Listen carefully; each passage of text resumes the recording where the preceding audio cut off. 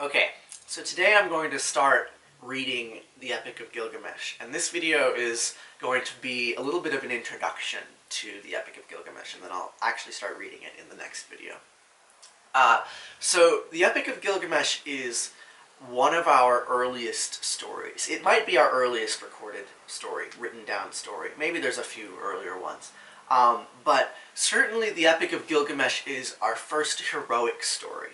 The story about a hero, but actually he's a tragic hero. So, you know, there's commonality between Gilgamesh and Hamlet, and Gilgamesh and Harry Potter. You know, they're all sort of the same character in their own way. So the Epic of Gilgamesh is this Sumerian tale, Sumero-Babylonian epic from about 2500 BC. The dates are a little fuzzy because this was likely, before it was written down, for hundreds of years it was a story that was passed down orally, right? And you'll see how much of an oral story this is, even though it was written down. So it was written down somewhere around 2500 BC, which is 4,500 years ago. That's a long time.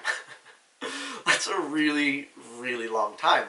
So it's twice as old as the Old Testament, right? The Old Testament was 2,000 years ago. Or, sorry, twice as old as the New Testament. The New Testament was 2,000 years ago. Older than the Old Testament. The Old Testament was written down about 2,500 years ago. And, you know, it was perhaps an oral tradition 3,000 years ago. So we're talking much older than the Old Testament. Although, interestingly, from exactly the same geographic area that the Old Testament derives, right? The Near East. Abraham was actually from the city of Ur, or Uruk. Those are two different cities. Abraham was from a Mesopotamian city of Ur. And you'll see the city of Ur mentioned in the Epic of Gilgamesh. So there's continuity here. And you'll see themes in the Epic of Gilgamesh that directly parallel the Old Testament, the Hebrew Bible. It's really, really wild. Most people don't realize that, like, that much of the Old Testament is present in earlier mythologies. It's pretty crazy. And the differences between the Old Testament and this say a lot about what's more convincing in some ways about the Old Testament, and also like the evolution of patriarchy, and all these things you can see by comparing the Old Testament to the Epic of Gilgamesh. So that's really cool. So the Epic of Gilgamesh is this really, really ancient story about a quest for immortality and the fall, you know, the becoming human and the seeking of God-likeness. You know, this is the human story. So I'm going to be reading a new translation by Penguin Classics, translated with an introduction by Andrew George.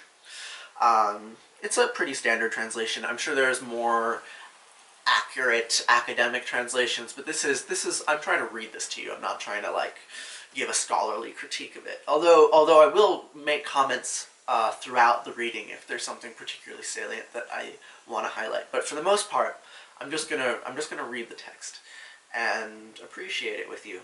So, you know, you can imagine that we're just sitting together in a room and I'm reading a story to you. That's how I want this to feel. So yeah, that's what we're going to do. So the next video that I upload is going to be Tablet 1 of the Epic of Gilgamesh, translated by Andrew George. I'm probably not going to be staring at the camera. I'm just going to be staring into my computer, which might look a little less engaging than when I'm actually talking to you. But again, long-form video, not supposed to be like this instantaneous attention-grabbing blah. This is just me talking. So if you want to listen to me talk, that's what these videos are.